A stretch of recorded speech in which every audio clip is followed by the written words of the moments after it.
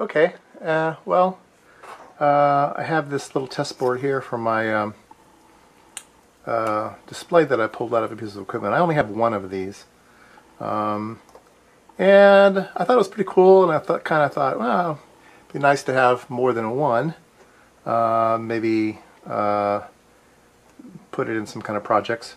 I did have several displays when I was working at Hewlett-Packard Optoelectronics Division. I did have some other 5x7 displays, and they look like this. They're 8-digit instead of only 4-digit, and once again they're parallel interface back in the day.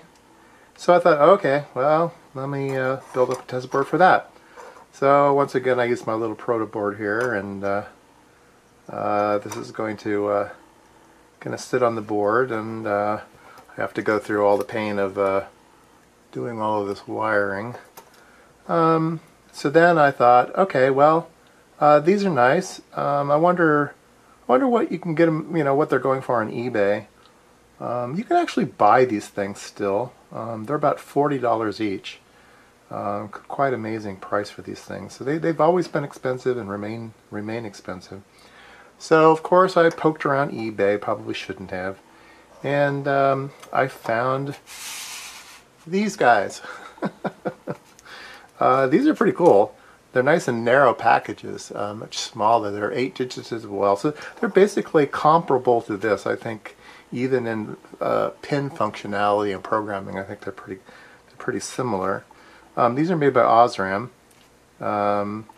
Let me give you some part numbers. These, the little guy that I pulled out was a PD2437 made by Siemens, and the parts that I have from Hewlett-Packard are an HDSP 2111, and these guys are a PDSP 1881. So guy had these on eBay, lots of 10, made him an offer, $4 each. He took it, free shipping, I think. So $40, I got 10 of these. So for the price of one new one, I got 10 old ones. Okay, so now what do I do? Okay, well now I build another board, and oh geez, I got tired of building these boards. So I figure it's time to lay out a PC board. PC boards are cheap and easy, so let's lay out a PC board.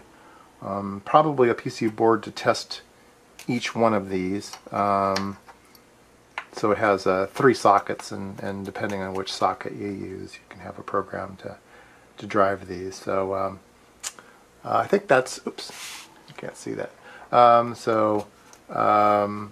I think that's the next step, is let's go ahead and go to Eagle and lay out a PC board and get this thing up and running.